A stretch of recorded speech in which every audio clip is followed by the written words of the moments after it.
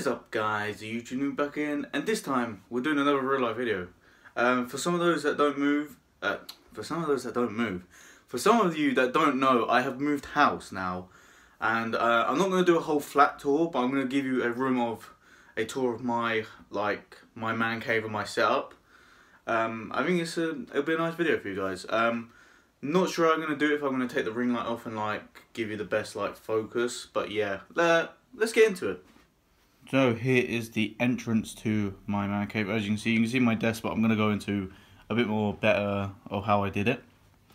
So here, in this corner, at the minute we have a massive Han Solo cutout. Very nice. We have my drawers. These just have clothes in it. There's nothing spectacular in it. And then we have a Lego UCS Imperial shuttle on top of that. And a Director Krennic shuttle with also a Mandalorian battle pack in the background there. This part's empty. I'm not sure what I'm going to put there. Kind of done collecting Lego. This is kind of all I wanted. Maybe I'll put some statues here or something. I'm not sure yet. Then over to this corner, which is my desk. Ignore the iPad. Let's turn that off. Close it. It's also a nice iPad cover as well. Originally I want to get a laptop for here, so when I do streaming, I'm going to set the streaming up on the microphone on this to come over here. But yeah, the microphone's down there if you can see it. Yeah, those tables I'm keeping for now because I may need it for the VR. I don't like to get rid of stuff until I know I don't need it. Got the microphone camera there, the PlayStation camera, and the PlayStation for the PSVR controller. That's the PlayStation underneath this little shelf raiser. Headphones, AirPods. Here is a stand for a headphones and a controller. It has YouTube on the side, but I can't go that far with this for some reason. I'm going to have to plug it in somewhere else for the second part of the video. And back there is two motion controllers and my bipod. Now I'm sitting down on my chair. There's the two motion controllers back there with the bipod. Then we're going to swing to this corner. Lovely little view. I'm not going to show you where I am. I left Revan's lightsaber here. His lightsaber is down there. That's on the black series. That's a really, really nice piece. And then we're going to start on these shelves. Down here is some gaming and TV show figures. I've only got 4 at the minute. I'm getting a couple more Call of Duty figures, and then that shelf will be done for the meantime. There's a 12-inch Darth Vader there. Onto this shelf, this is clones. As you can see, I've got the Hascon Rex back there. Very nice piece. Yeah. This keeps coming back into retail for some reason. I don't know why. And this is the back for these 3 here. So this is just the description. It's a holographic. As you can see the light bending off it.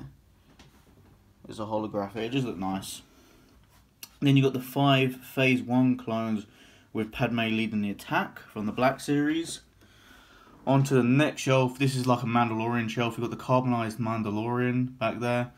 You got the normal Mandalorian and Beskar Mandalorian with the jetpack. I took the cape off because this one's one of those things where you can have either one or the other, which is stupid. You got Heavy Mando back there and Jango Fett. The only additions I'm looking to add to the shelf is the Return of the Jedi Boba Fett when he comes out, but we just have to wait. Then we go up here. This is my 6 in the original Empire Bounty Hunters shelf. You've got a carbonized Boba Fett back there. You've got Bossk IG, Forlom, Zuckuss is back here, and Boba Fett. And I've just added Cad Bane on that shelf, which, seen it. He should have been in that original. He should have been the original 7. But oh well. On to the next shelf, we have this little Director Krennic Funko Pop. I'm a huge fan of Director Krennic. I don't know why. Up top is the Hot Toys Commander Cody. I've reviewed this, go check it out. And then you got the Thrawn SDT set, which is a very nice set. I highly recommend if you can get it for about, I think it's worth about 100, 120 at the minute. So if you see it in that price range, definitely worth picking up. especially since if you have a spare clone and you're good at customizing, that's a holo helmet. Onto the top shelf here, got some special editions, some holographics. Got a Black Series cup here. This is from the group that I'm in. I can't leave links anymore for some reason, but if you just search UK Black Series Sales and Collectors and Sales Group, you'll see this logo, and that's the group. You can feel free to join. I also got a group coin there. We've got a Paltoy Kenner Boba Fett, which was an SDC. Hondu, Obi-Wan and Darth Maul from the Phantom Menace, the 20th anniversary cards. Very nice. So these three here are my favourite looking boxes. And then here, this is a, ooh, so you're wondering why this Commander Fox box is here. Well, when I get to 200 subs, that's going to be my giveaway. I just left it up there for now.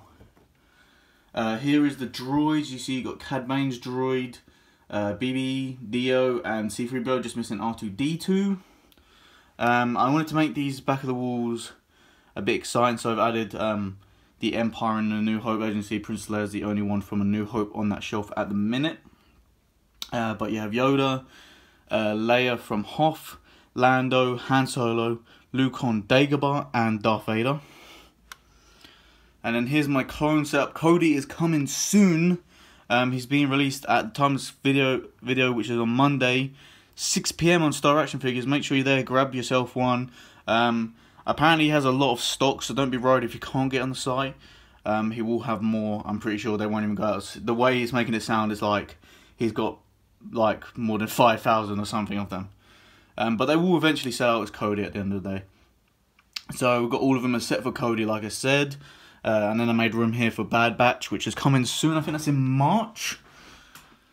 Then here we got some more. There's the other New Hope that I have, which is 3PO. We have Luke on Bespin, Chewbacca, Boba Fett. And then we have some TVCs at the back there. We have Anakin, Obi-Wan is there, Commander Wolf, and the retro Empire Strikes Back Boba Fett, the Paltoy looking one. Let me remove this Royal Guard for you so you can see. You can see that? Like the retro kind of one. Not an official retro, unfortunately, but similar. And then here we have my Royal Guard setup. Of course, Black Series are releasing a figure called Karnar Jax, I believe that's how you pronounce it, which is like a leader of the Royal Guards. I think he owns a battalion, and yeah, he looks sick. I'm not sure how I want to do it. If I want to put maybe Palpatine to the side and put him in front, or put like him here. But yeah, we'll figure that out as it comes out. It's not due out anytime soon, I don't believe. Then we got this lovely Darth Vader figure from Empire Strikes Back. This was in when they did the new boxes. They also did the same figure up there. But of course, I'm a fan of the old vintage cards. Then here we have my Imperial Leaders shelf. I just need Moff Gideon, which is pre-ordered. I'm not sure when that's coming. That should be apparently end of this month. And then Admiral Piet, which has evaded me a great many times. Down here, as you can see, I run out of the carded figures, so I just put an ARC Battle Pack with Commander Fordo there, as you can see. This is cool. I'm glad I own this set. And then I just put like these Fat Fires just to give it a bit of colour on the back. And then what Jedi we got here? We got Kit, we got Plo, Luke Skywalker on Hoth, Anakin Skywalker, very nice figure, highly recommend. Revan, Jania, also a very nice figure, highly recommend. I think my least favourite here is Revan or Rey or this Luke here. Mace here, very nice. You know, it hasn't got the perfect face, but you could definitely tell it's Mace. And then Ahsoka, one of the more better, easily one of my top 10 favourite figures. And then you got Rey, and then you got Luke and Yoda at the back there. Here we got a Knight of Ren, Kylo Ren, of course. General Grievous, I call him GG all the time, that's why I was going to say GG. Darth Nihilus, terrible figure, don't recommend picking this guy up at all. Revan, Darth Revan, that's Jedi Knight Revan, I think they called him Darth Revan earlier. And Count Dooku. Okay, now down here, as you can see, just some boxes, just to give it the wall at the back a little bit of colour, and Also, you see that little gap? It stops the stuff, the little stuff, if it falls off, falling down. And then a vintage collection Boba Fett from Empire there. Haven't found a home for that yet. Down there is a Republic gunship, very nice set. I wish I owned this set as a kid. And then on top is just some 3.75 inch from the Black Series. Onto the final shelf of my room, we've got the Heroes of Endor. These figures are great, and this Chewbacca is from Empire Strikes Back. The possibly best looking Chewbacca that they've released to date. Highly recommend all of these figures here. Great little setup. That Han Solo is also one of my favourite figures, and that Luke. And Leia's alright. She's got a little bit of a weird face. I'm not sure if that's... Looking at it, it looks okay. It's not bad. It just doesn't look the perfect face that I've seen. Here is my Imperial units shelf. Back there is all the First Order stuff. We've got the Mountain Trooper, Commander Pry, Captain Phasma, and Captain... I can't remember his name. I put it on screen. And then we got a First Order Snowtrooper back there. You can just see him behind the custom that I got. Very awesome custom. It's like a Shadow Scout.